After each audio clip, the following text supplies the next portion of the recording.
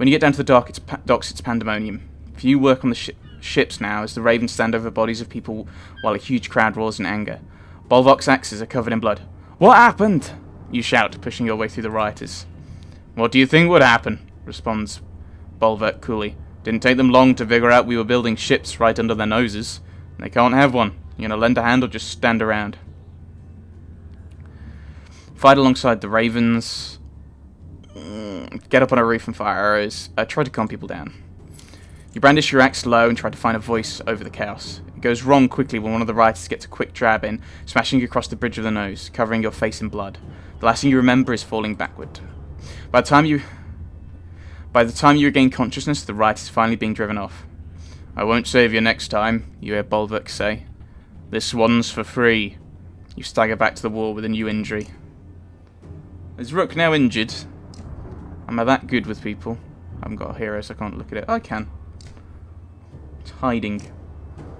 No, but Ivor's injured for 2 days. I may have to swap him out. Ivor, can we really keep this up? Ivor looks like he hasn't slept for days. We've lost a lot of fighters, he mumbles. The weight of the situation is crushing. Then, from far in the distance, you hear a horn. Dredge don't use horns, it occurs to you. It's the Rohirrim. Ivan appears at your side just as a long caravan of people come into view, Dredge turning to attack them. Who's that? You ask. It can't be, says Ivan. He runs towards the gate, shouting, You see their banner? It's Hakon! As you wonder how they got here, the gates are heaved open and you charge onto the field, clearing a path through the dredge. Charge! This is one of those things where actually Ivor's probably still not a bad choice, even though he's injured. Oh, maybe Krummer actually. What's his ability? Forge ahead. Oh, that's other people get turn after you. We'll throw him. We'll throw him in. We'll see what happens. What could possibly go wrong this time? Everyone dies. That could go wrong.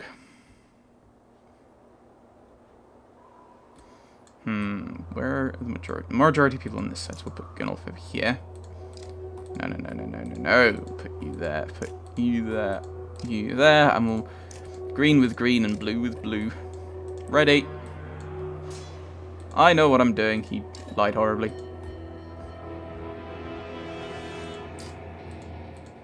Chip away at the armor. Gah! Oh, of course you got the splinter type ability, haven't you?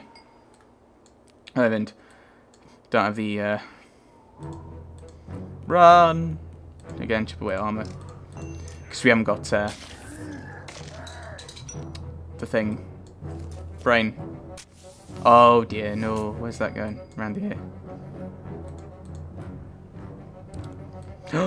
Ooh, if I do that, hit 2, that'll hit these 3. Gunnulf is awesome! Oh, Gunnulf, favourite character.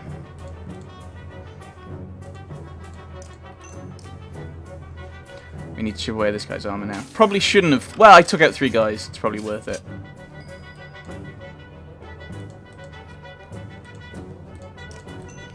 Keep chipping away his armor. That might give me some decent shots with these guys.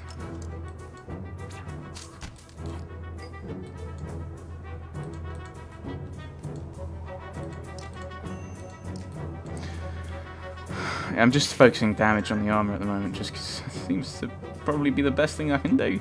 Do you really want to be standing next to Gunnulf?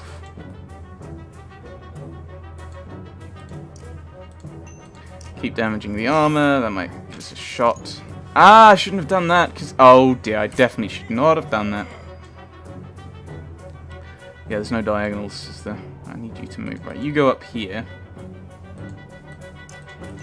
Do more damage to his armor. Yeah. I'm really bad at playing this game. I don't want to kill people. No. Tempest. Ah. Yeah, use our own horn. Yeah, we've run out, haven't we? No, not a let. Leave a let alone. So if I go there, I chip away his undo mark prayer. Chip away his armor. He hits for 5. If I go here, chip away his armor. That goes down to 10. He does 5. But then we get the explosion, don't we? Or I could do the 2. No, I'll just do the 1 actually. Oh, Oddleaf also gets a shot. That wouldn't have done enough. I'm not very good at combat in this game. Take him down. And then we just got these ranged people. Oh dear. More bombs. Actually, I could arc lightning here, couldn't I? Or I could. No, I'm gonna run away and do arc lightning over here. Leave me alone! Run away! Maximum damage. Don't think it's gonna hop onto anyone else. You move up. Ouch!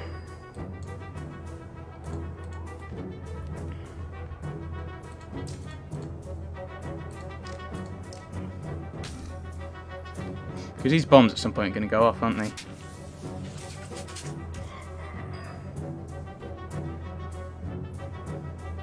So I could run over here. Oh, is it these two? Yeah, it's these two. He's going to get hit by one of them for sure.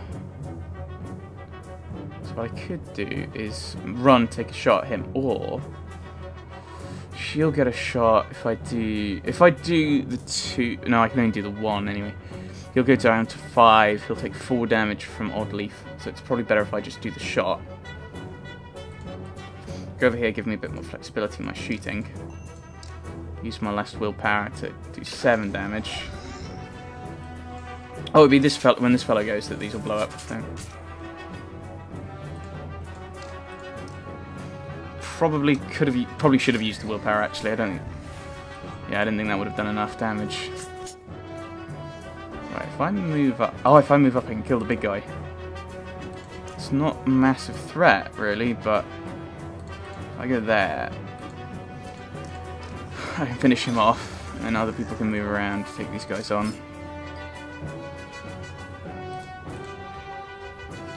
Actually, that's not going to do me a huge lot of good, is it? I've just got to do what I can to damage these guys' armor. So other people can do damage.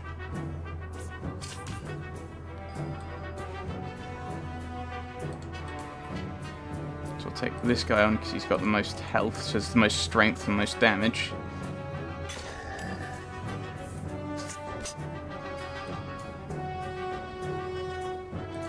So if I run here, take the shot, you're down, then it's just this guy. We just need to arc lightning, which in case we just do the 3, and you're down. Blasted apart by a lightning bolt. There we go. And Gunolf managed to survive. Huzzah! Oddleaf earned a promotion. We gained more renown. More renown is good. Juno! I wasn't sure I'd ever see you again, Eyvind.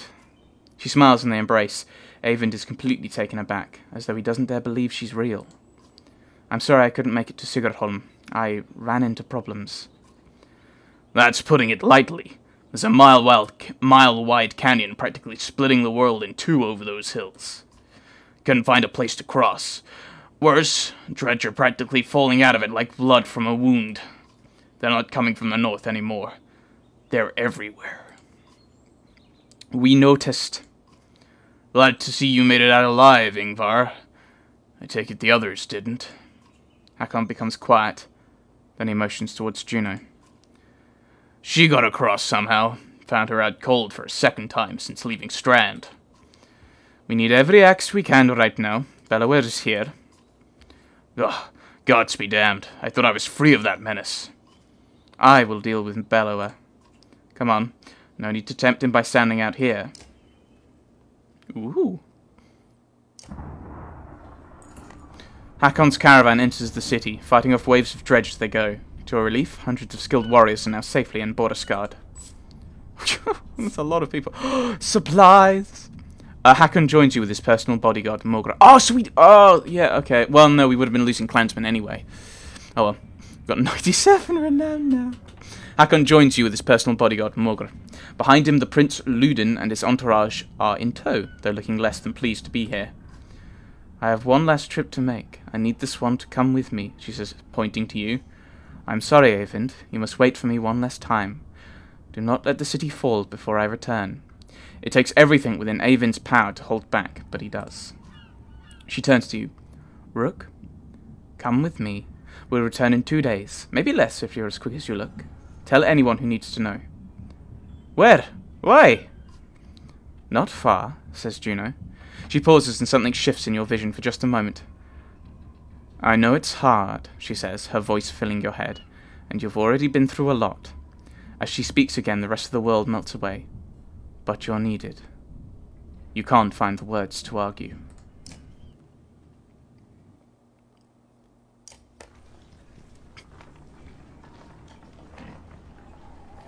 So are these... You don't remember leaving the city, but here you are, walking through unfamiliar ground behind Juno. You're alone, aside from hundreds of dredge who are all facing towards an enormous stone ahead. The hairs on the back of your neck stand up. I thought these looked like dredge. Yeah, there's a stone singer. What on earth is going on? I hope we don't have to have a fight with these guys. I don't think it would go well. It's another godstone, isn't it?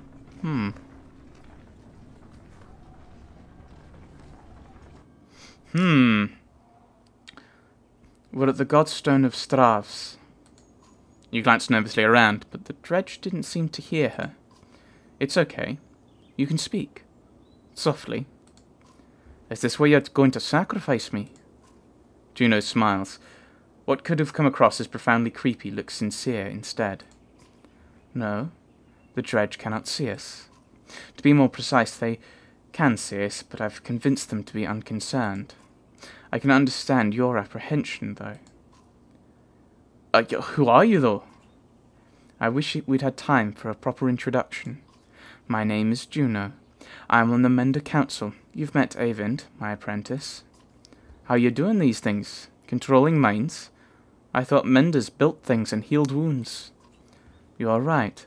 Menders do these things. Some of us still practice the teachings given to the Loon Mother's first creations.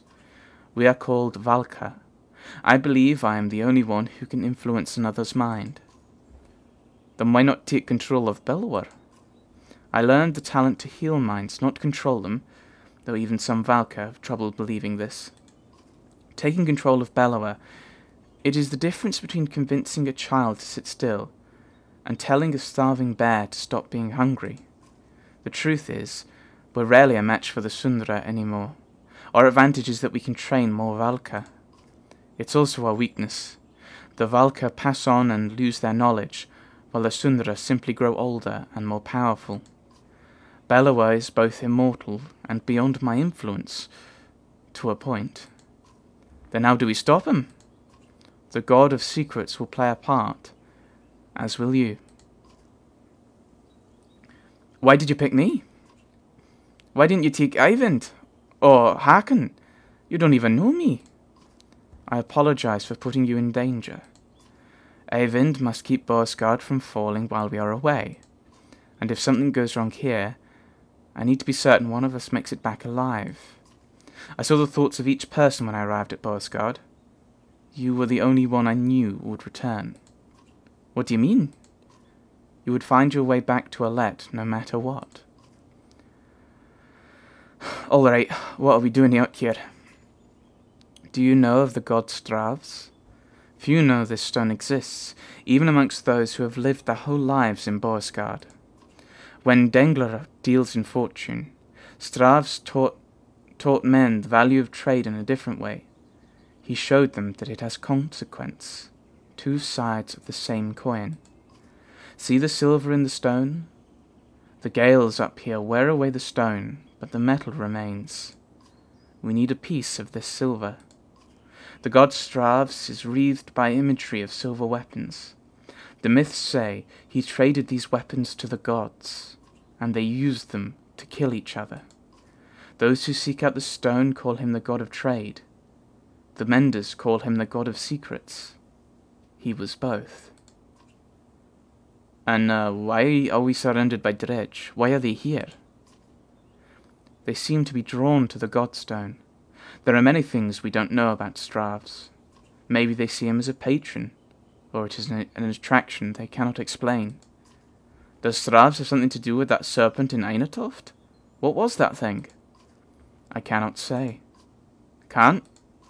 I have my suspicions, but until I've had time at the Mender libraries, it would be unwise to speculate. For all our knowledge, it always seems as though we know little. Imagine how the rest of us feel then.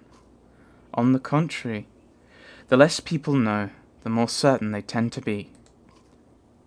Right. Well, let's get what we need and go. Indeed, you'll need to dislodge at least a fistful of the metal. We will forge it into an arrow to slay Bellower. Wait, after everything you told me, make a magic arrow to shoot Bellower. That's all it takes. Why didn't you do that a long time ago? Juno gets a faraway look in her eyes. No, that is not all it takes. What I tell you now must not be repeated. The arrow will not kill Bellower, even were it to strike his heart. He has no physical weaknesses. But it will sow doubt in his mind. When it pierces him, it will help him to believe that he is dying. The rest of you will convince him of it with sword and axe. Everyone that fights at your side must believe it to be true. You're going to trick him into thinking he's dead? That is the most insane... He really can't be killed? No. Someday he will awaken and realize he's not actually dead. I imagine he would be quite upset. First, we must make the arrow. Focus on the task at hand. She looks knowingly at the godstone, waiting for you to start climbing. Rook, I'm not certain how the dredge will react when you do this. And behind us is a sudden drop. So, be careful. This is gonna go badly. Yeah, sudden drop, cliffs.